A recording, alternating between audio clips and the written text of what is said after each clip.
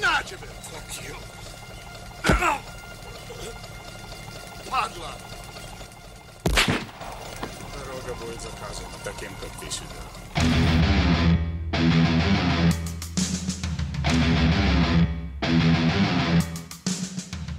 Welcome to Predator Minute, the podcast that breaks down the 1987 action sci-fi horror classic Predator 1 minute at a time. I'm John Zabriskie. And I'm Jeff Glover. With us today, we have a returning guest, Patrick Zabriskie. Hello. Hi, Patrick. How are you? Pretty good, John. How are you? I am good.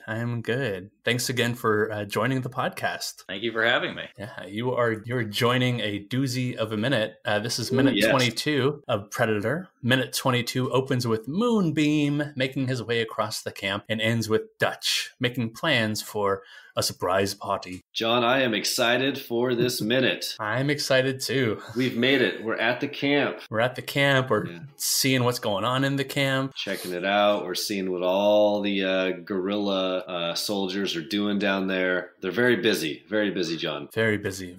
I want to give a quick shout out to my dad's friend. Hold on. Dad, previous guest of the show, Bill Zabriskie, told me about a Vietnam veteran's perspective of combat in the jungle. And the one thing that the Vietnam vet told my dad was that you would not have binoculars in the jungle. It's way too clunky, just basically useless.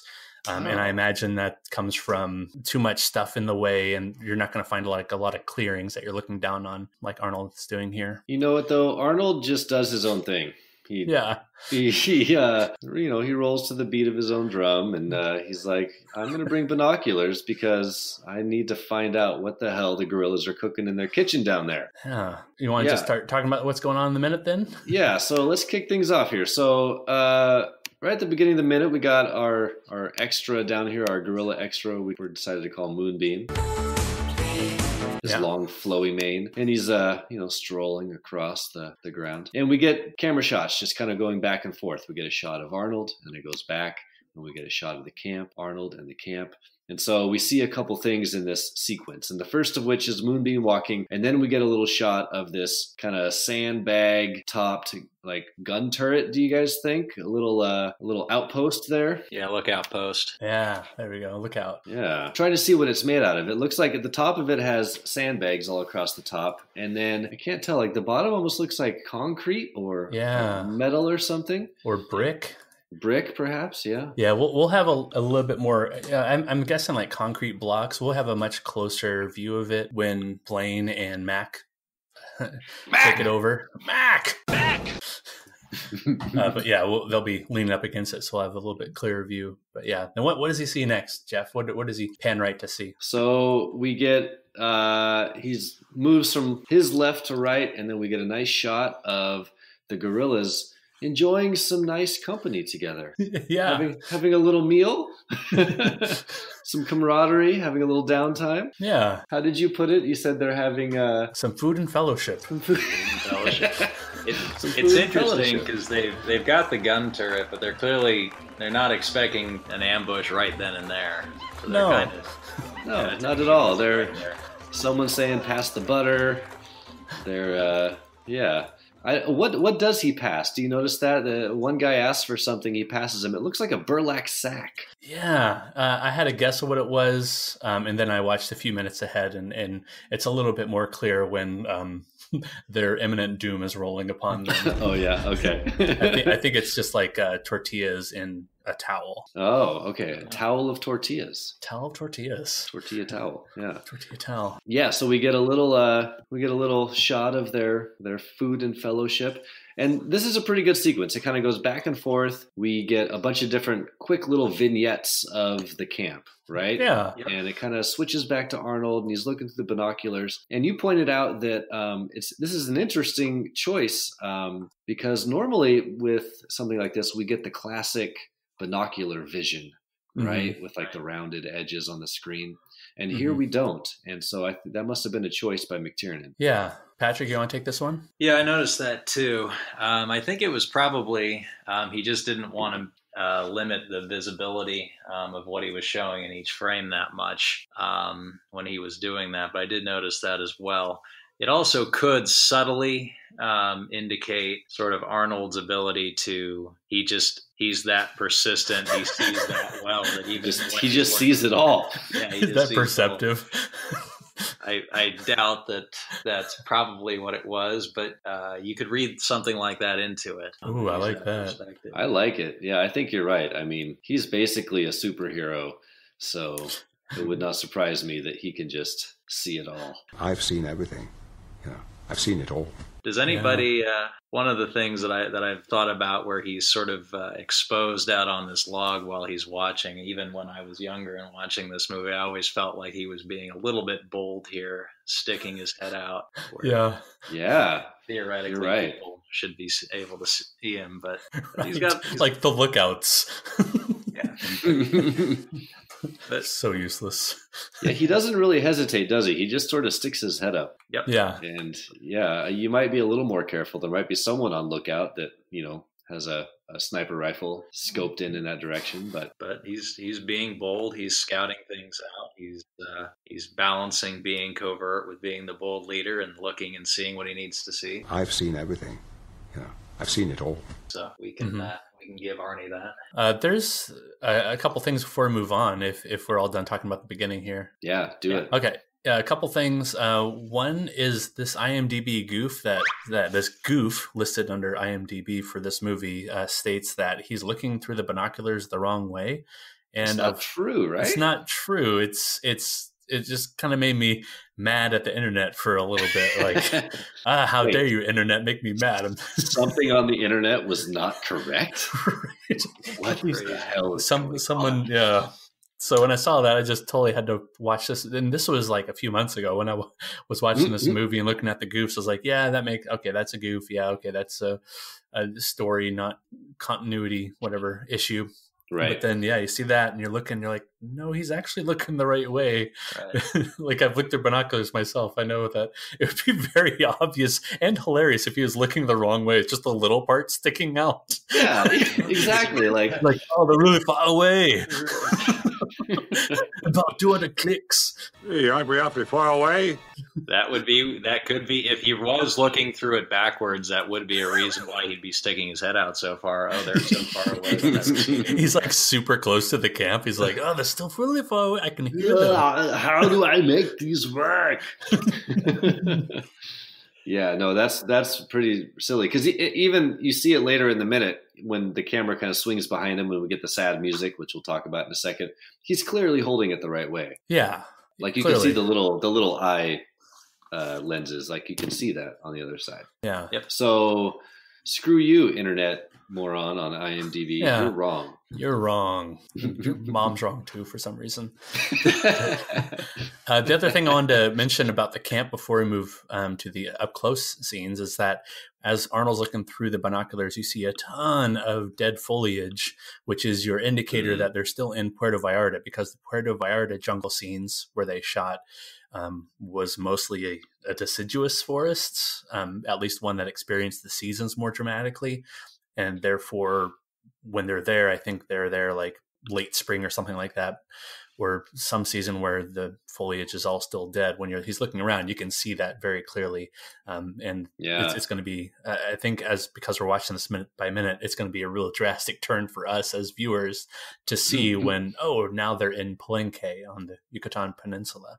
Everything will be more lush and more green. But here there's just like dead vines, dead leaves, dead trees, just lots of brown. And remember when he's crawling down the hill in that long shot, Jeff, last minute, is that he's totally just moving through this sea of dead leaves. Yeah, and we get a little more of that later on in this minute. Yeah, when all his buddies just basically sprint down on their bellies.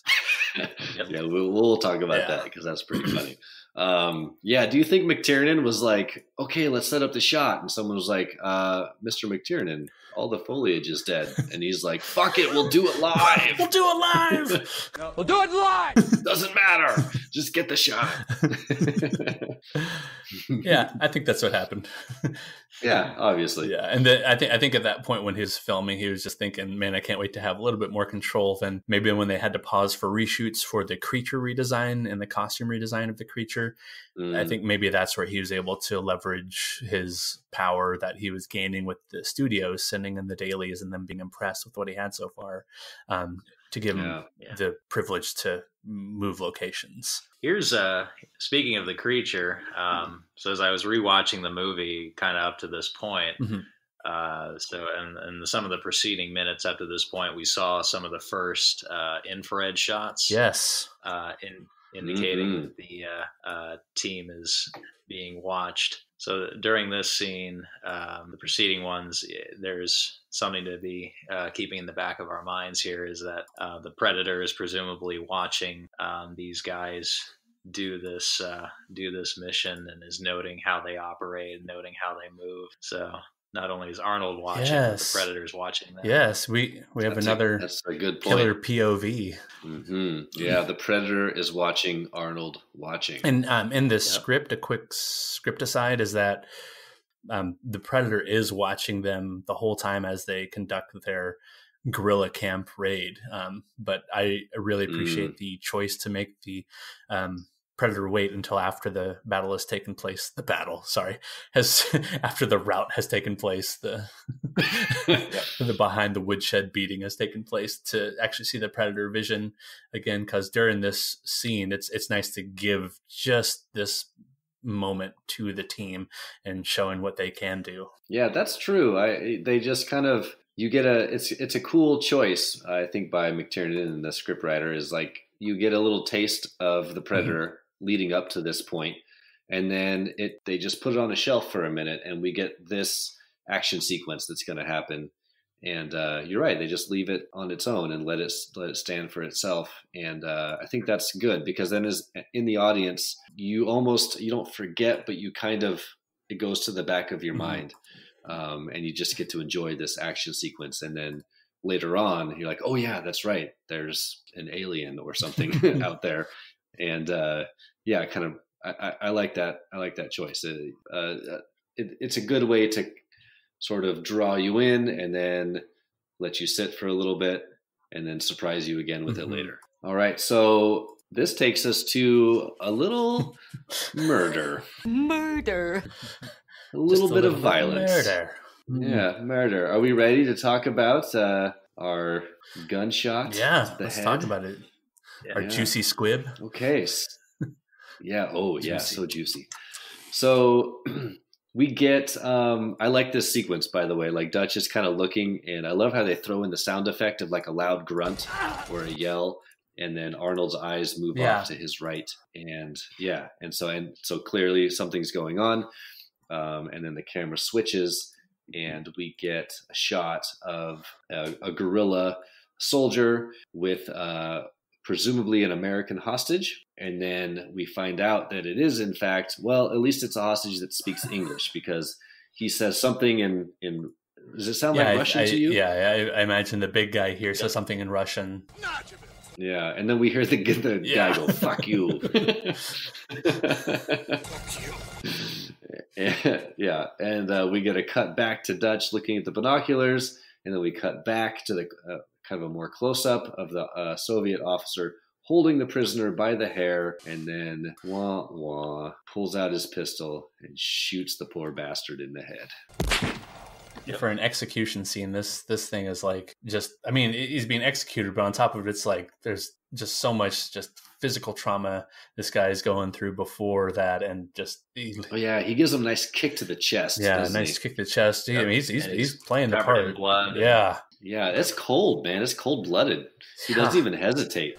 Yeah. So it makes me wonder, what did this guy do? Yeah. I mean, there's a lot of speculation for what he did, for what happened right before this scene, because Arnold's just kind of dropping right into this scene as this voyeur. Just what's going on? You wonder, was he interrogated and didn't give anything up, so they just disposed of him? Mm-hmm. Did he try to escape, and they grabbed him and then just executed him? Mm-hmm. I don't know. Do we have any fan theories? If I count myself as a fan, I would just say that this is a CIA guy who they took from the chopper, and this big guerrilla guy. We'll just go ahead and call him a Russian or Soviet, because he looks completely different than everybody else, and we'll talk about him in just a second. But I think this officer-looking guy is trying to get some information out of this hostage, out of this prisoner, knowing that he's American, knowing that he's CIA, which are big leaps that we have to take because they don't say it here on the screen. Yeah, I agree. I was trying to figure that out. It's just sort of watching up through what we gotten, if we could safely assume he was from the chopper or not. But yeah, I agree. He probably is. Probably got interrogated, probably wouldn't give up any info. I was wondering if maybe part of the reason, and this is, take this with an enormous grain of salt, because this would be wild, uncharted fan theory territory. Right. I love it already. But maybe he saw the predator, and maybe he went running wildly in fear, and maybe they found him, and maybe the real reason why he's executing him is that he's thinks he's just totally insane, and he's an American, so that gives him even less reason to want him alive. Sure. But that's great. I like that. That's pretty good. That's wildly speculative, so take that with a grain of salt. That's great. I think that's very plausible. Yeah. Why not? Yeah. Now, John, you mentioned in your notes here a few things about the actual gunshot to the head. So we get a nice juicy squib. Juicy squib. Yeah, it is very splattery. Yeah. Nice bit of movie magic there. Yeah. Oh, yeah. Great movie magic. Yeah. So do you want to talk about some of the practical effects behind that shot? Sure. Yeah. Just first off, the prop gun that Sven-Ole Thorsen is using, and we'll go ahead. We'll name the actual actor. His name. Yeah. Sven-Ole Thorsen. We'll talk all about him. He's basically going to own this minute, I think. But he is holding a Walter PP, which is Walter PPK. This down the line, I guess, of the same model of weapon that James Bond used, the Walter PPK that I've cited in a couple episodes, and my dad pointed out in the weapon dad's episode. Favorite. Yeah, my dad's favorite. Yeah. Way to go, Dad! Killing Americans with that gun. But he's holding a Walter PPK or PP, and then the people on the IMD firearms page said that this is likely held in place, or it's likely a placeholder gun. That more likely Sven would be holding a Makarov PM pistol. So this is supposed to most closely resemble that Russian firearm. Right. Okay. Be thinking about Russian or Soviet firearms. Like we've been talking about, juicy squib right here. When Sven shoots the hostage in the head, clearly they have this huge blood packet where the actor's head is turned enough away from the camera where you can't see it, because that thing just bursts, and it just burst beautifully after the gunshot.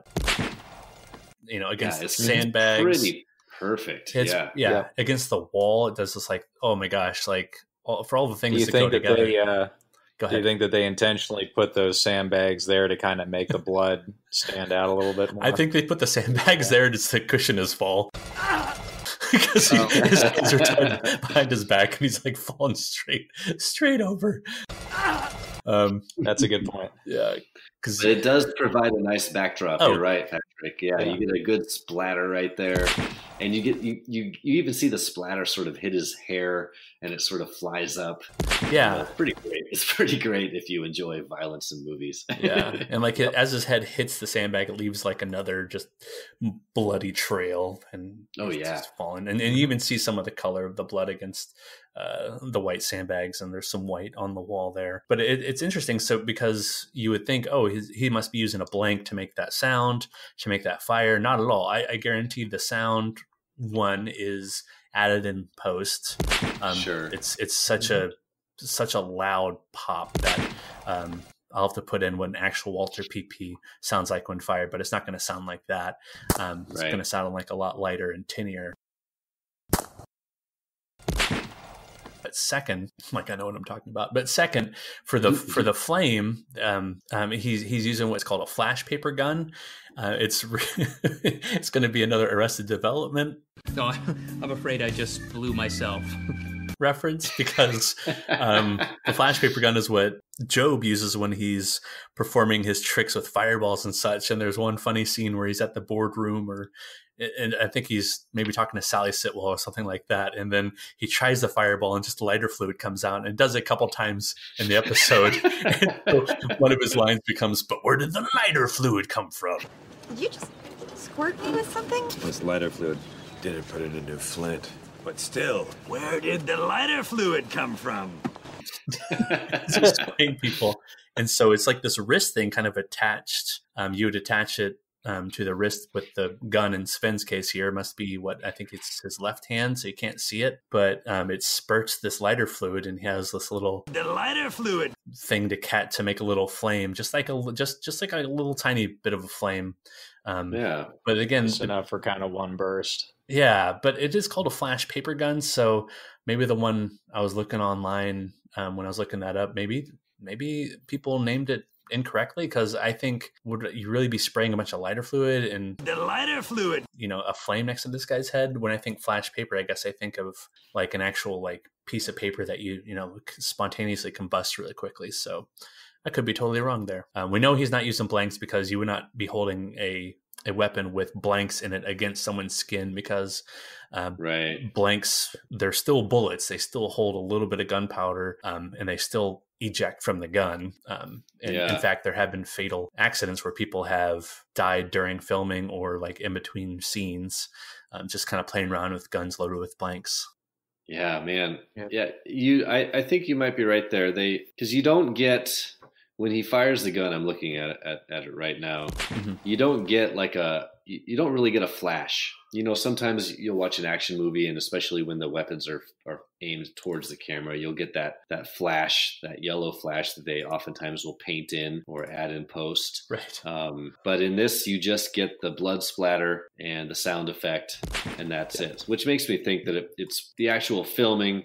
It was probably just the squib, and then maybe a little mechanism to let off some smoke. And they add in the sound effect afterwards. Yeah, right. If you break the shot down and kind of go through it piece by piece, it's interesting because the squib seems to break before anything else, and then you see the smoke, and then you see this tiny flame. Right, I noticed that too. It's like he's snapping something after he shoots, or shoots in the movie. It looks like he's snapping it away from the guy's head. So I'm thinking maybe that's like kind of the movie magic. It's like, well, I can't snap this against his head, but if I do it quickly enough, it'll look like I'm shooting the actual gun. Yep. Yeah. Oh man, I've just watched that like 10 times in a row. That poor bastard. Yeah. He died every time. Yeah, every single time. So we should talk about the man that is holding this gun. Yes. And doing the firing. I did not know this until you brought this up in this minute, John, but that is a somewhat famous stuntman, slash actor slash director.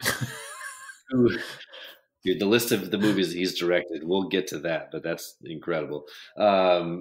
Wait, he directed movies? I thought you put that in your list. I think you're mixing up. I think you're mixing up his acting credits with the hostages directing credits. Oh, that's all right. We'll cut that out. Sorry. Cut what out?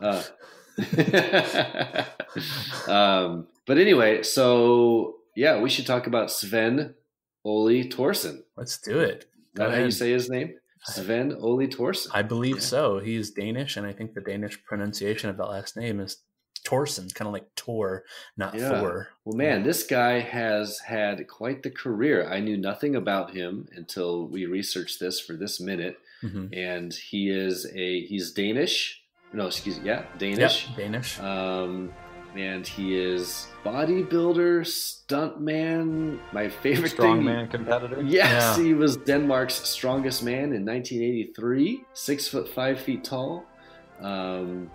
Yeah, so taller than Arnold, right? Yeah. I think Arnold comes up to 5'10", 5'11". From what I've read, the accounts say that he's a lot shorter, or he's shorter than he's listed on IMDb, right? Like the official things, oversize him. Yeah, interesting. Yeah. So, John, do you want to go through some of his filmography here? Sure. So when I was doing the notes for this minute, I was taken back to the simpler times of Predator Minute, when all that we did was kind of trade back and forth what someone's credits were, because the opening of the movie has about 3.5 minutes of credits, where each time a credit pops on the screen, I'm just madly researching to find out what this person is all about, what they What do they do? What are they known for? And Sven-Ole Thorsen is not listed in the opening credits. So luckily for him, he has a standalone minute. And that's pretty rare. I think he's the only one who's going to be like that this movie, because everybody else featured in the movie so far, and including Kevin Peter Hall and Elpidia Carrillo, were featured in the opening credits. So he has his own little standalone credit minute. So good job, Sven, on Wait Now. But Sven-Ole Thorsen has 75 IMDb acting credits to his name, and that's really up there with the highest. Incredible. Yeah, the highest number of credits for people in this movie. Correct, you put on here that 15 of them are movies where he was also in the movie with Arnold Schwarzenegger. Yes, he acted in 15 Arnold movies. I'm just going to go ahead and list them real quick. Conan the Barbarian, Conan the Destroyer, Red Sonja, Raw Deal, Predator, and I will say 1, 2, 3, 4 out of those first 5 movies, Arnold kills him. Yes. The Running Man with Jesse Ventura, Red Heat, Twins, Total Recall, Terminator 2, Last Action Hero, directed by John McTiernan, Eraser, Jingle All the Way. Almost as many people as there were on the opening night of my smash holiday movie classic, Jingle All the Way! All right, now that's just ridiculous.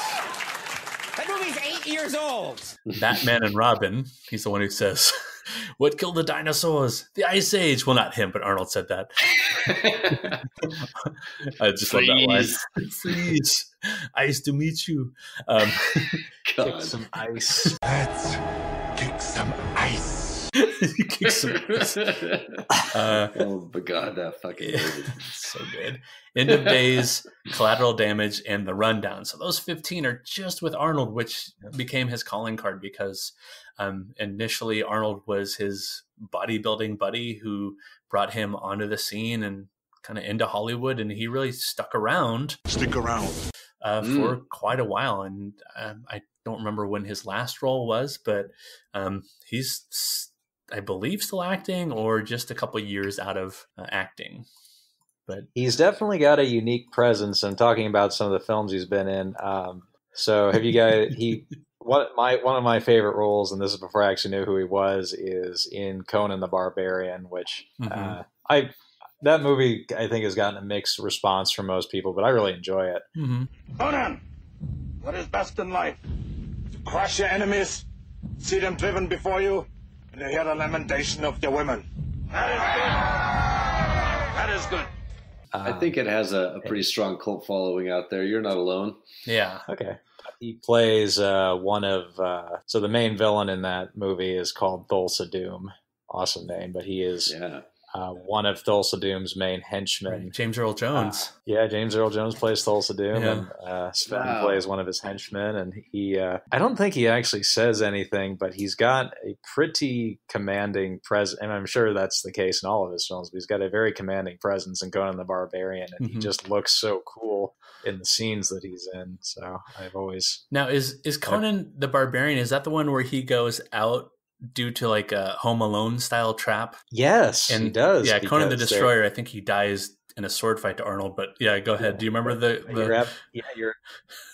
So at the end of, near the end of Conan the Barbarian, they're in a Stonehenge kind of burial area, and you're absolutely right that a bunch of Thulsa Doom's men are going to take down Conan and Conan's sidekick Sabatai. I know this movie. You know this movie. Conan Minute. It's Conan Minute.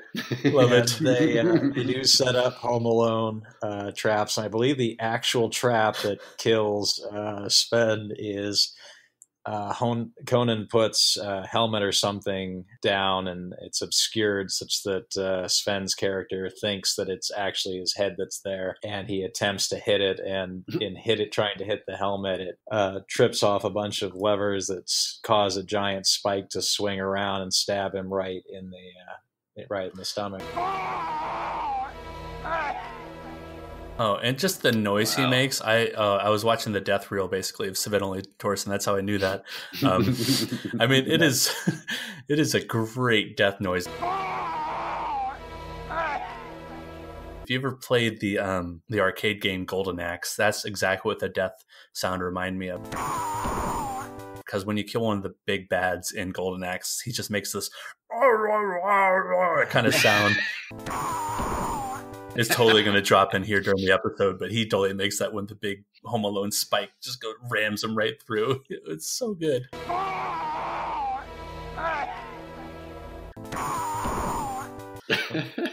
It's a very memorable death. Very memorable. And most actors would kill for having a memorable death scene. Yeah, and he has a few of them. He has one in this movie.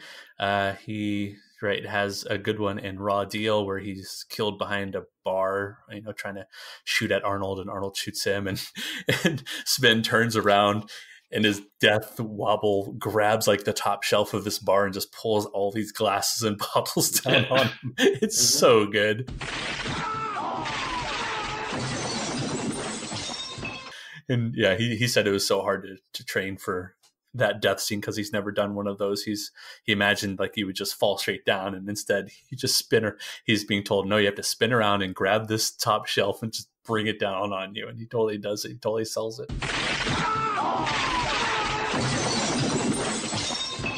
So good.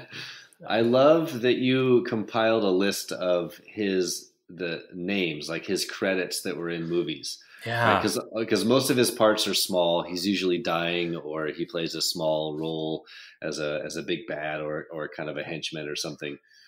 Yeah, and you listed some of these part names, and they are fantastic. So he has been credited as Tank, Thug, Russian henchman, the bearded bodyguard, Russian officer. Sven, his own name a couple of times, which is one of my favorites. Yeah. Call him Sven. Just mechanic, henchman, doorman, prisoner. This is my favorite. Cyborg interrogating old woman. I knew that would be beautiful. From the movie Cyborg 2 with none other than Jack Palance. Tango and Cash. Dude, that's amazing. I didn't even know a Cyborg 2 existed, and I love the original Cyborg. Cash. And the fact that how the fuck is Jack Palance Tango and Cash in Cyborg 2? What? That's insane. It's insane. That is insane. He must have needed a paycheck. Yeah. Okay. Keep naming them. Keep going. Okay. Yeah. Let's see. The Demon, Gunman, Mob Boss's Bodyguard, Terrorist number 1. Huge Man. Huge Man. Gunman at Motel. Boris. Paris. Would-be King. Ooh, the Tigress of Gaul. Yeah, just quick aside, that's probably his longest featured scene. That's the one where he's fighting Russell Crowe in Gladiator. He's the retired gladiator, yes. And they have the tigers on chains. He said, "We who are about to die, salute you." In an interview, he trained for like months to perfect that part, and he was up against none other than the Incredible Hulk, Lou Ferrigno, for that scene. Oh, Lou Ferrigno! Yeah, so he plays that's a great scene. He's actually really good in that scene. Really good in that scene. It's really memorable, partly also because of his look. He has this slide down mask that looks very, statuesque and blank as he's fighting Russell Crowe. Go ahead. Oregon State prison guard on Watchtower. Russian hitman, landlord, bomb victim, machine gun Mongol. That should be the title of a movie. Yeah. Just goon, lumberjack hit by ball. In Dodgeball. Oh, that's right. He was in Dodgeball. Good movie. Laughing Raider. Hooded thug guarding hostages. That should be a movie. Laughing Raider. The list goes on and on. It's really pretty great. I am very jealous of his career. I wish I could list this as things I've done in movies. It's pretty great. Yeah. Oh, and I take back what I said about him being mostly featured there, the most featured in Gladiator, because he was the main villain in the Jesse Ventura vehicle Abraxas. Now they're sending me out to bring in Secundus, my ex-partner. Where he played the big bad named Secundus. It doesn't matter. I win.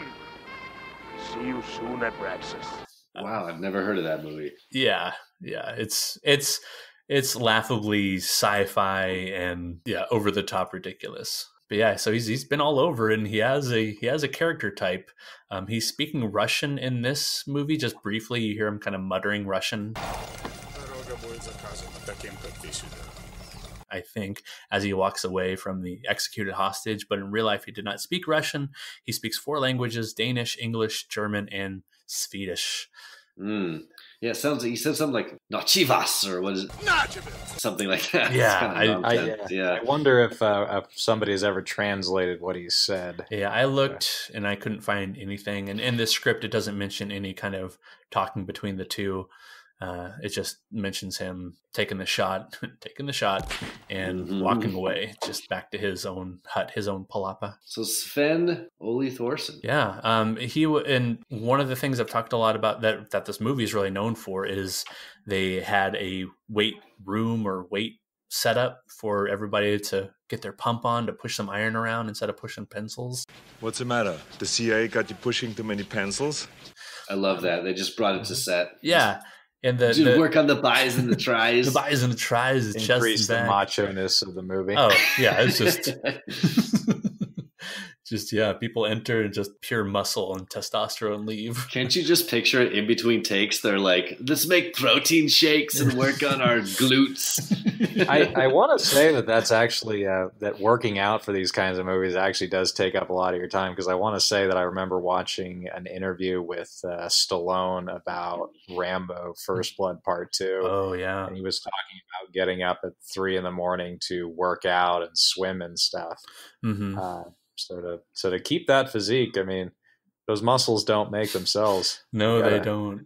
They don't. I can attest. I work tirelessly.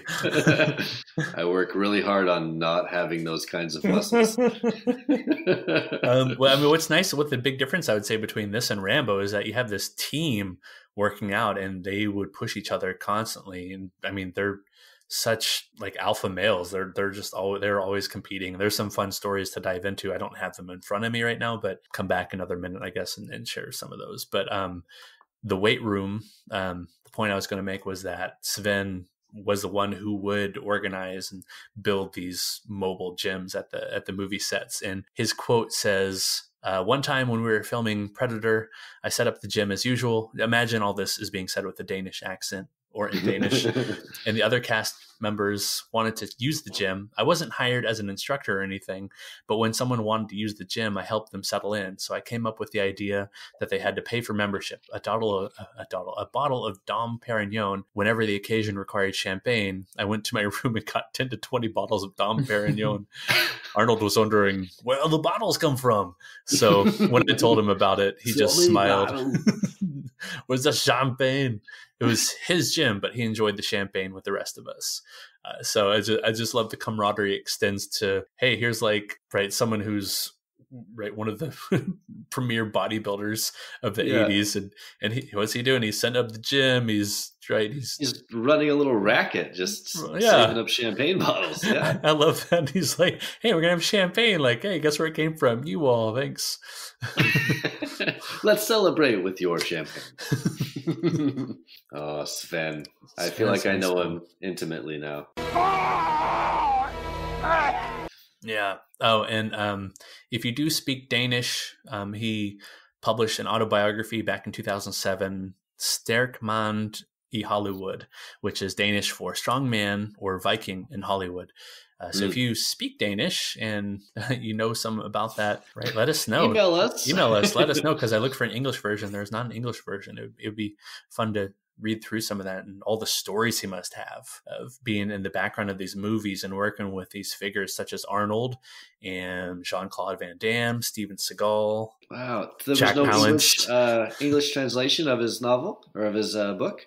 Nope. Not that I could find. I found some forum where people were talking and they're saying, yeah, it's supposed to come out in 2008, but I didn't find one from 2008. Got to throw it into a online translator and try to get the gist of it. It's interesting because in a way, I mean, he's managed to do something that's very unique in Hollywood, where he's been able to have a multi-decade career and be in big films, but at the same time, most people don't know who he is, so he's been able to to work in movies and work in this industry, but he's also been able to retain a sense of privacy. Yeah, that's pretty amazing. And you're right. I didn't know this guy existed until we did the research for the show, and he's had a very prolific career. Right, but if you saw him on the street, most people wouldn't know that. So it's a very rare niche to be in or niche, niche to be in Hollywood, where you can have a career that long and to keep working and to be in some of these big films, and yet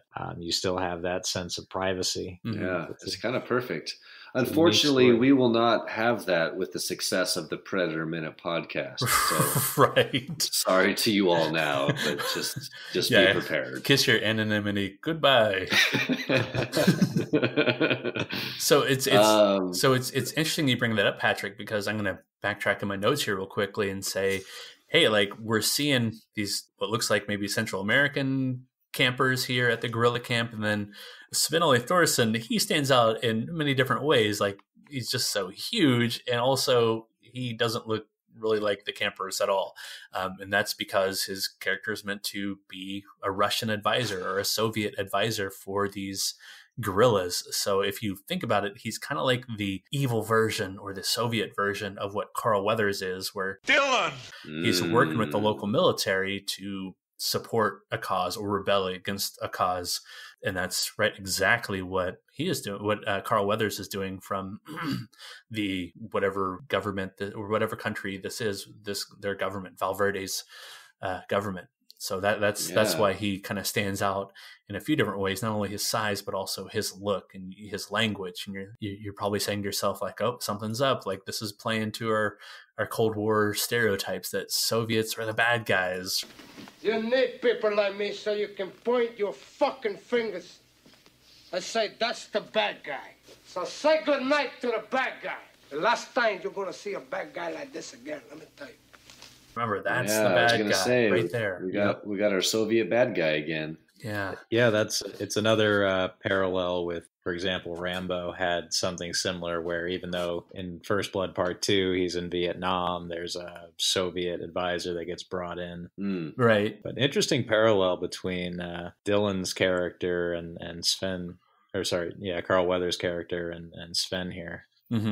Interesting parallel. I never thought of it that way. I just wanted to dive into the field manual real quickly. The field manual for jungle operations from the Army, 1982. It's something is a document I've been perusing and referencing for a lot of the minutes recently. And this minute makes I can make use of the field manual once again. So thanks to Smooth McGroove. I really do it for the audio drop of Smooth McGroove doing his little contra a cappella song.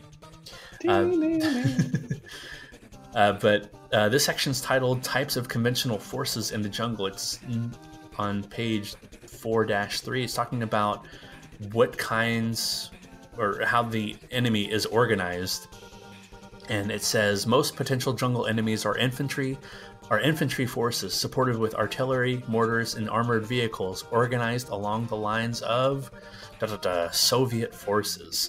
So it's mentioned right there in the jungle manual, like these are the bad guys. Like that's the bad guy. We're naming them. It's like if you're reading something from World War II and it says the Nazis are the bad guys. That's the bad guy. Like, and it's like this field manual. Like, okay, just in case.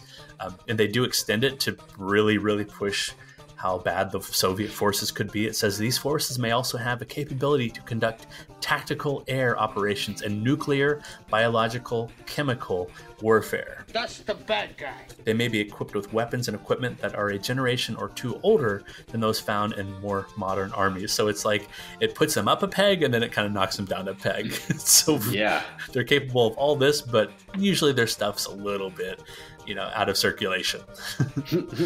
Yeah, so just a little heads up that people in the Army in the 80s, like they're being told, hey, Soviets are the bad guys. That's the bad guy. They're the enemy. Once again, that's the bad guy. Yeah. Say goodnight to the bad guy. So say goodnight to the bad guy. So I wonder, can we talk about the hostage real fast before we move on? Of course. Yeah. Sweet. So he kills the hostage. It's normally a stuntman is what this actor plays. His name is Steve Boyum or Boyum. primarily a stuntman, but he also directed some movies, such as, and I don't know any of these movies, but I noticed he has some sequelitis and some rebootage. Meet the Deedles. Man, this list of movies is pretty incredible. Yeah. Meet the Deedles, Mom's Got a Date with a Vampire, Stepsister from Planet Weird, Slapshot 2, Time Cop 2. Time Cop 2. Right. Wow. King Solomon's Mines, which is the reboot, not the really cool campy one from the 80s. Not the Canon Pictures one? It's a different one? Yeah, not the Richard Chamberlain one, but a different one. Okay. Episodes from quite a few different TV shows. Numbers, NCIS Los Angeles, Human Target, Hawaii Five-0, the reboot, Castle, then the TV show Lethal Weapon, the TV show Rush Hour. Oh, and then he's performed stunts in just tons and tons of movies. A lot of movies you've heard of, such as Predator. He must be doing some stunts later on in this movie, which is hilarious to think about. I love that idea. He's killed in one scene, performing stunts in another scene. So we'll have to watch out for him. But some things like Apocalypse Now, Beastmaster, A-Team. I mean, A-Team. It's not our last tie-in to the A-Team.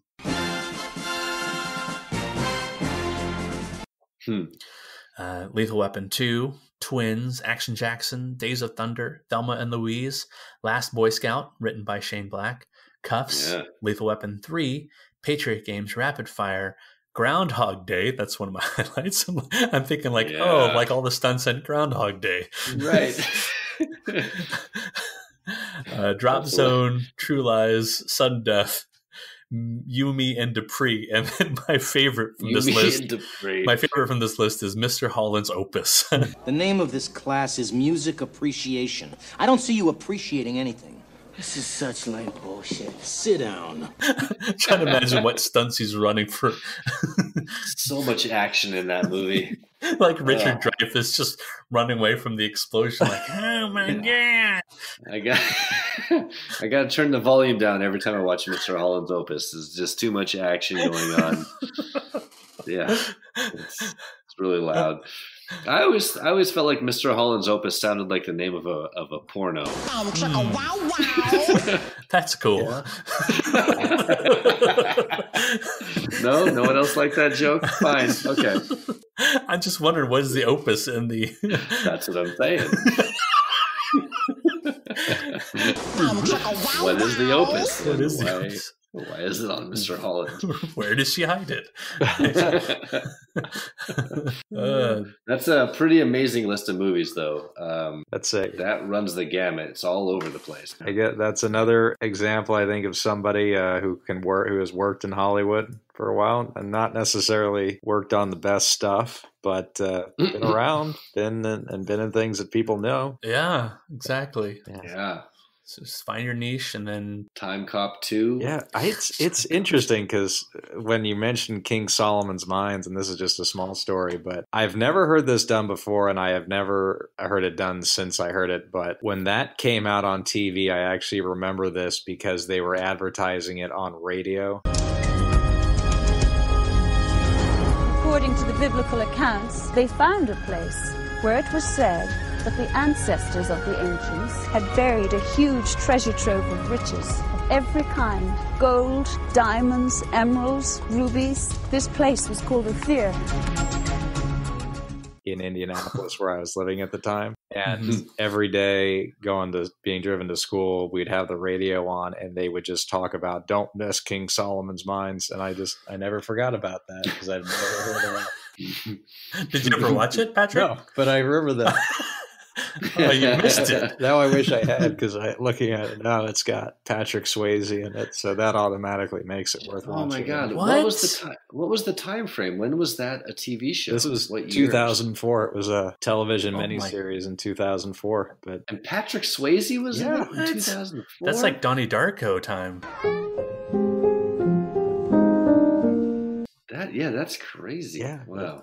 But just Patrick Swayze being in it, I mean, that makes it worth seeing as far as I'm concerned. Yeah, absolutely. Oh man, Patrick Swayze.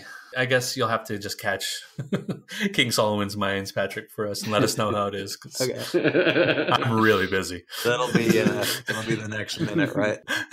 Yeah, that's right. That's right. That's the sequel. King Solomon's Mines, the reboot minute. Oh man, no, we couldn't handle the fame that we'd get for that one. Oh my god, it'd be like exponentially expanding our fan base. Right. One becomes one. To the power of one.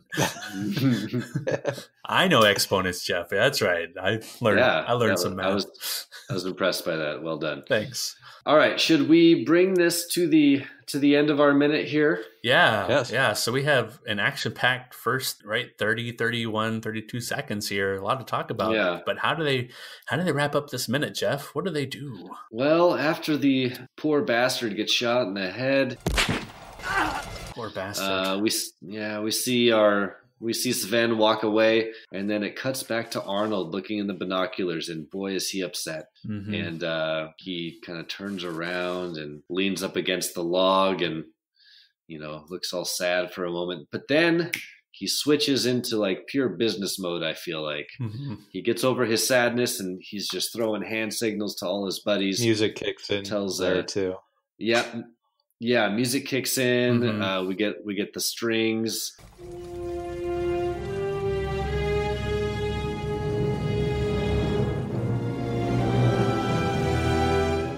And we get the team in gear. So he gives all the team members different instructions as where to go. Yeah, it makes me think like, like where there's that stage of grieving if a family member dies, but then there's like, well, crap, there's like business to attend to, like funeral arrangements and letting everybody know and setting up all this stuff. Like Arnold, I think would be, or at least Arnold's character, Dutch would be awesome at this because, the family member would pass away and then he'd like lower the binoculars. He'd look resigned and like kind of sad for a moment, but then he'd be like, all right, let's round up the team. We have, pallbearers. We have the... He'd army crawl into the kitchen, grab the Jell-O mold, like he's on top of it. Like, yeah, set up the catering. Like he'd take care of business. And I mean, it's really cool to see a character in a movie just so good at taking care of business, just like knowing exactly what to do, even though, right, you're having to improvise when you come across such a situation. Like, well, what do? We need to find out first, and then we need to come up with the plan like immediately after. I love it. Right. And he motions to all of the crew to come down the hill, and then they immediately all start army crawling down this hill. Right. And I was secretly hoping that they would all just like start somersaulting together or something. This is another example of something where they're going down the hill, and I was always doing how is nobody seeing them doing this? They're going down the hill and rustling through leaves. Right. There's not very subtle. 6 of them at this point, not just one, and they're not going slow. They're like basically sliding on their bellies, like wee. No, they're like penguins in the jungle. They're just woo down the hill. It's pretty great. It's pretty great. Yeah. Oh, did you already say what Dutch says? No. What does Dutch say? I highlighted the text here. He says, "They killed one of the hostages. We move. Mac, Blaine, the nest, Billy, Poncho, the guard or guards. I can't tell if he's saying guard or guards." We killed one of the hostages. We move. Mac, Blaine, the nest. Billy, Poncho, the guard. But when he says guard, like I'm thinking, who does he mean? And if you look ahead to the future minute, you find out who he means. And it only takes Billy. Poncho, when we see them disperse, we don't see Poncho go with Billy, which I found that was interesting. But you all, I think you mentioned the music. Something I noticed when they're playing the music, it's the Predator theme, but it's just like almost like a maraca or a shaker kind of version of the theme. It's not it's just the percussion part of it. Yeah, just the percussion part. Yeah. Kind of indicates that some tense stuff is coming up, and that some action is ahead. So Arnold sends them off to their respective spots so that they can presumably attack this guerrilla camp. But he doesn't tell Dylan and Hawkins anything yet. Correct. I wonder if we're going to see Moonbeam reaches the end of his life. Spoiler alert. Signs point to yes. Right. Send him up to heaven. Guys with long hair never last long in action. No. Just like your Yeah, just like your joking sidekick doesn't really last long in movies. Right. Yeah. So we get the whole crew like somersaults down the hill or whatever, and they all kind of convene at the log here, and we get the dialogue, and then that's the end. Yeah. We don't see Blaine here in this minute, which I'm super bummed about. You see him next minute as the team disperses, but even then, I don't know if you see the whole team together in that next minute. Given what Blaine is carrying with him, painless is waiting. I gotta believe that somebody said, "Wait a minute, we can't have him crawling around the leaves with that thing." Yeah, if anybody's somersaulting down the hill, like you said, Patrick, it's Blaine, because he's just like, he has like that extra 100, 200 pounds of weaponry strapped to his back. Yep, that's where. Do you think they all army crawled down the hill on accident? They were trying to walk, and then all their gear just weighted them down. Change the plans. We crawl. I did not work out the bis and the tris enough. Get my core workout in. Well, golly, I don't have a ton left over for this minute. I think all I have is the script notes. The original script makes mention that as Dutch is looking around before he sees the hostage executed, he notices the campers all packing up their things as if they're about to leave, including some of the things that they're packing up are rocket launchers and radio equipment that look like they're taken from the downed chopper from many minutes ago from the Snuggle Shack. So that's a little bit different. They did mention, I think, because I was just watching it through, they did mention that the rocket launch or the heat seeker took out helicopter, and then they were talking about, they have heat seekers now. That's pretty advanced. That kind of follows. A bunch of half-ass mountain boys. Yeah. Heat seeker, Dylan. That's pretty sophisticated for a bunch of half-ass mountain boys. Yeah. So, well, I mean, if they down the chopper, right, there'd be no way for them to take if they hit them with the heat seeker, they couldn't have taken the rockets from the helicopter. So they must have had that for them. And Sven's character must have been who was coordinating the Strela 7 rocket launcher. Oh, good point. All right. So does that bring us to the end? Have we wrapped up minute number 22? I think we have. All right. Gosh, is there anything else, Patrick, you have for this minute? No, I think I'm good on my end. Okay. So before we find out where we can find Carl Hungus, the expert. My name is Carl, ich bin expert. We talk weekly recommends about things that we've been reading or viewing or apps we've been tapping or shoes we've been wearing or haircuts we've been having or I don't know, cool do's that our hairs are done up in. I don't know. So I like to throw it around though, see what our guest would recommend. Patrick, you have something to recommend before we wrap up the show? On the lines of movies, I recommend checking out Aquaman in a theater near you if you haven't done so. Aquaman. It's a pretty fun movie. Awesome. Anything specific that we should be looking for if we're watching Aquaman? The ending is the most an explosive technicolor underwater mixture of Avatar, Lord of the Rings, Star Wars, and Godzilla. So yeah, check that out. Jeff? Yeah. Okay, so I'm going to recommend 2 things. These are 2 older movies. I have to talk about an experience that I shared with you, John, last week. We had the pleasure of seeing a movie together in the movie theater at a repertory movie theater in downtown Seattle called the Cinerama, and we got to see RoboCop on the big screen. Can you fly, Bobby? So good. Very cool. And it was super fun. Super fun. Yeah, and I love that movie, and RoboCop has always been one of my favorite movies. I think if I was to make a top 10 list of like my favorite movies of all time, it would probably be in there. I've always loved RoboCop. Drop it! Dead or alive, you are coming with me. If you ever get the chance to see it on a big screen with a crowd, please do that, because I had such a good time, and it's just, that movie is made for a crowd of people. It plays to a full theater so well. Totally. So yeah. So RoboCop. I know it's you've all seen it many times. If you haven't watched it in a while, watch it again. You won't be disappointed. Nice. And my second recommend is from another screening at that same theater that I just went to yesterday. Nice. Yeah. So I went with another buddy and watched Dr. Strangelove. Oh, very good. Gentlemen, you can't fight in here. This is the war room. Very good. Yeah, and I have seen Dr. Strangelove, but it had been, gosh, I probably have not seen it since I was a teenager.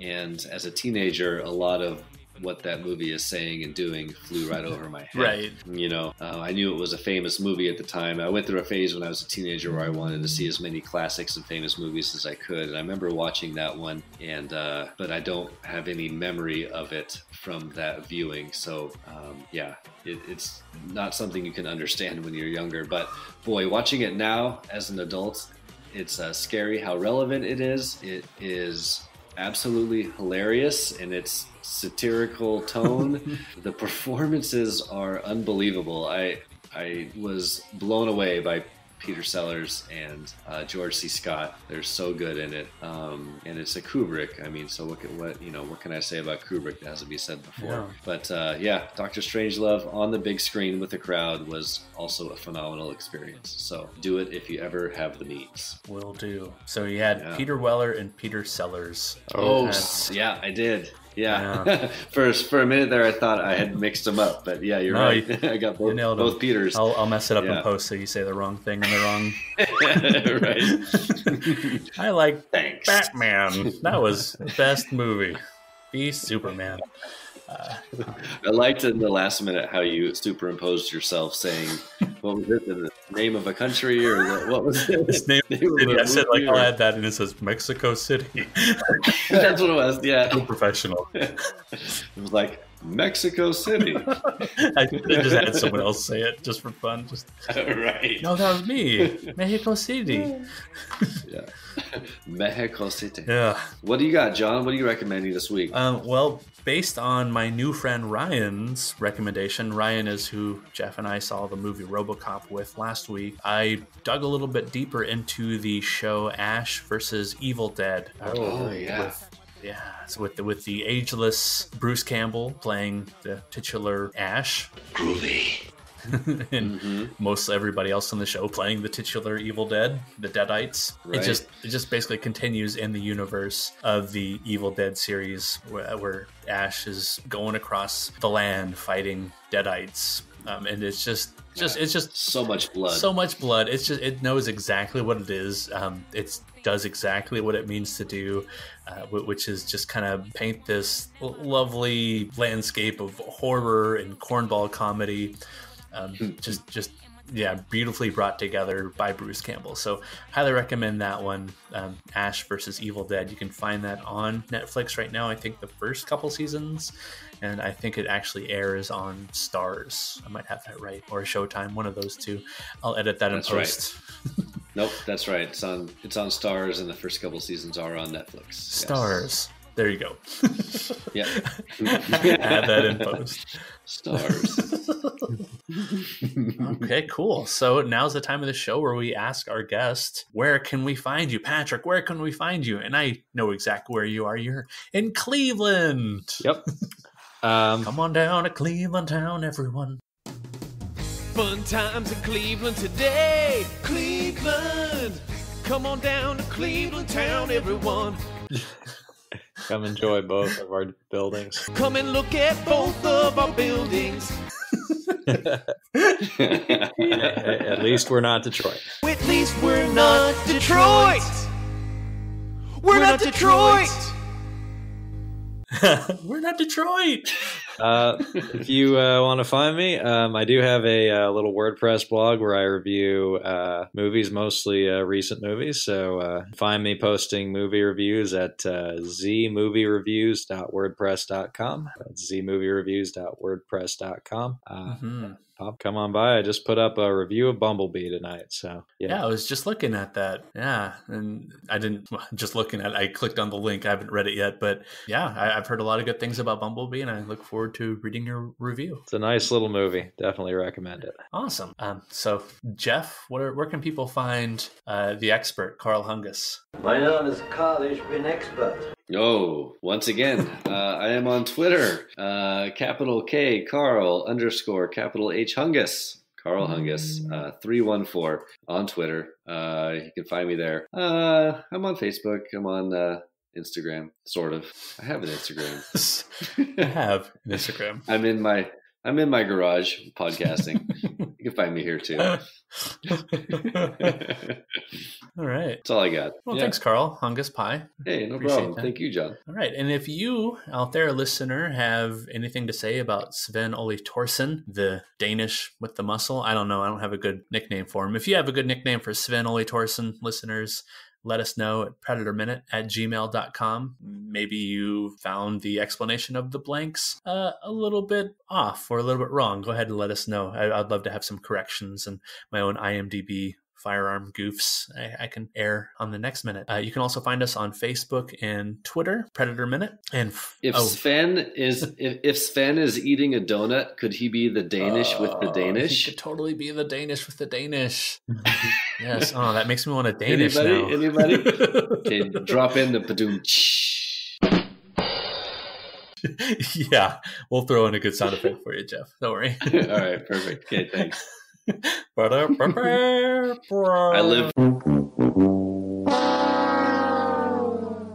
the drops, John. I live for the drops. All right, good stuff. The Danish with the Danish. You're welcome, everybody. Yeah, but you can find us there. And for Predator Minute, I've been John Zabriskie. And I'm Jeff Glover. And I'm Patrick Zabriskie. And until next time, stick around. Danishes. The bison tries. Don't burn your arm. Get out the battery.